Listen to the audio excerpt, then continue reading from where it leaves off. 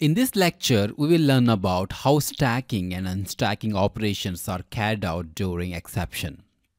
Let me explain this to you with an animation. Let's say the processor is executing the task A and it is using MSP as its current stack pointer. On the right hand side, you can see the MSP is currently pointing to the last stacked item onto the stack memory.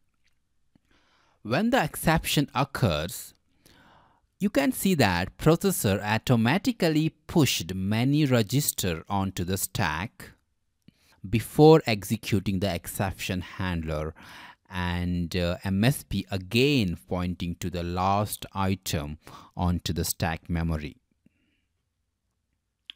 Also, you can observe that mode of the processor is changed to handler mode, and now the processor is executing the exception handler.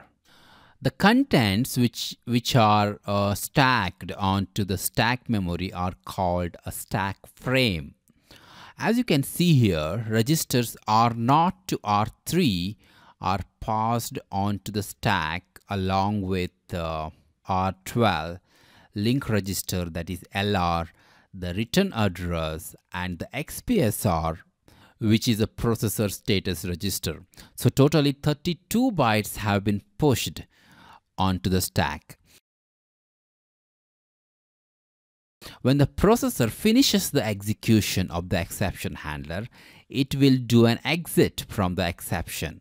So when it exits the exception handler, it pops back all the register contents and resumes executing task A from the point where it left during entry into the exception.